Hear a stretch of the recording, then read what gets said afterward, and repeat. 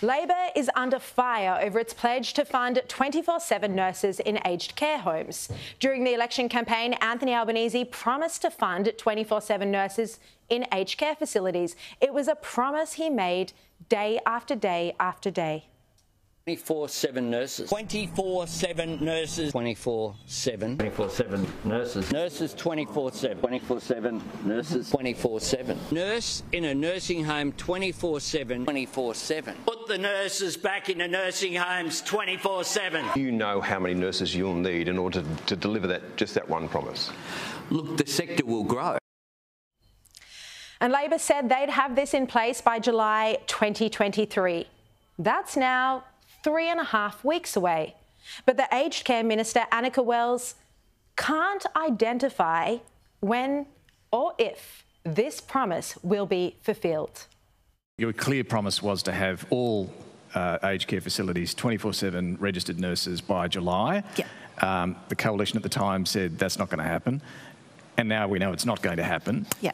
How many are going to have 24/7 nursing? How many aren't?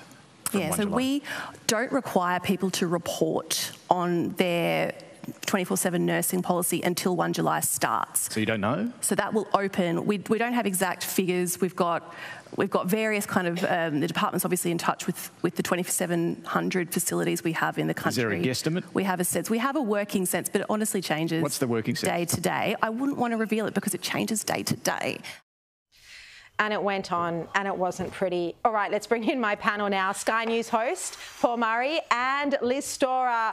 Well, I mean, Ben Fordham on radio made the point today, Paul, that, you know, that was like almost an episode from Utopia. Yeah. That, like, it doesn't get any... It's just embarrassing. When you hear how many times Anthony Albanese makes that commitment, you think this is something that they will deliver. Well, they passed the legislation, but they told us, like, weeks into this policy that aged care homes can apply for it not to apply to them, right? So it's not going to be as total as was made out during the election. But then they said they'd do something about cost of living. You know, that doesn't apply either.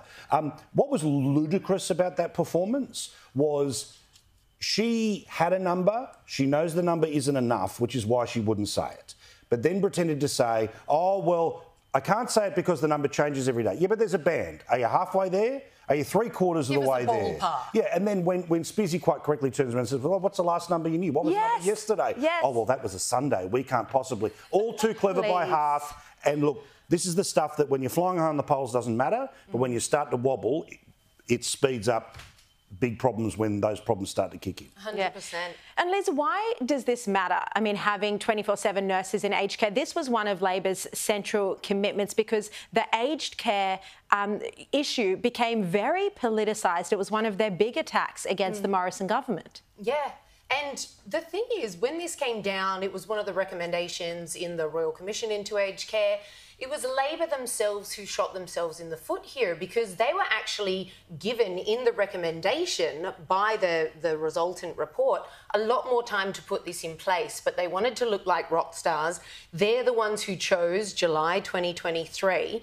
And it's one of those policies, and I think a lot of people would agree, that doesn't seem that onerous. When you consider a lot of these people in aged care homes are ailing, it makes sense that you would have one It's a popular RN policy. on site around the clock. Just one. Yeah. Surely that's not too onerous.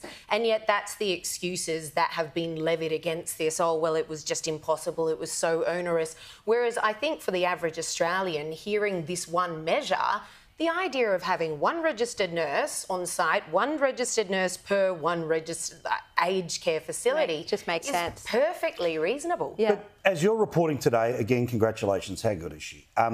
Is also this scenario where when you're in opposition, you stitch together a whole bunch of different constituencies to form a coalition to get yourself across the line. As we saw with your reporting, you're willing to hit as low as possible, as hard as possible, and in things like aged care or the economy, you overpromise so you can stand there and say, here's the 10 things we're going to do on day one. But guess what? All the easy stuff, if it was done, would have been done by the last mob. Paul, this is actually what I want to ask you, because you are covering this on your show, but not many other people in the media are. Labor's election promises, they couldn't have been more clear-cut. We will bring down the cost of living. And it is, and you know, no one blames Labor entirely, or even, you know, maybe it's I don't know, 15% their fault. It is not their fault, but they knew when they made that promise that they couldn't make that promise because inflation was already rising. We'd already had one interest rate rise during the election campaign. It was clear they couldn't make the promise to bring down the cost of living, but that was their central election promise, and people believed them. And the same with this as well, the aged care nurses. Well, again, how would the media have reacted to Tony Abbott's Stop the Boats if 1 year later there were more boats arriving than when he was elected? Could you imagine the freak out, right? Yeah.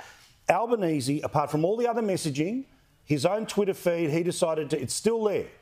A Labor government will lower the cost of living. 12 months later, no one can say that's the case. No. And as a baker's dozen is 13, an Albo dozen is 11 of interest rate rises that have happened since. Their reaction when one took place, it was a cost of living freak out. Well, what do you say now when it's a dozen? How do we have a scenario where this government, and I know a new government resets all of its relationships with the media, and one of the things that's desperately important about the media is access, and a whole bunch of people who didn't get a good night WhatsApp message from the Prime Minister who under the last one now get one from this one, so they all want to keep the new car smell. Yeah. But there's a smell here. They are not doing what they promised. They are screwing over people, including, I was looking at this today, the extreme majority of the 5 suburbs in this country where your home loan is starting to go into arrears, all Labor areas. They're supposedly the champions of these people, yet as their budget proved, they have policies that screw these people over, and because the media don't know these people, other than when it's time to go and interview them, they roll on and they don't talk about it.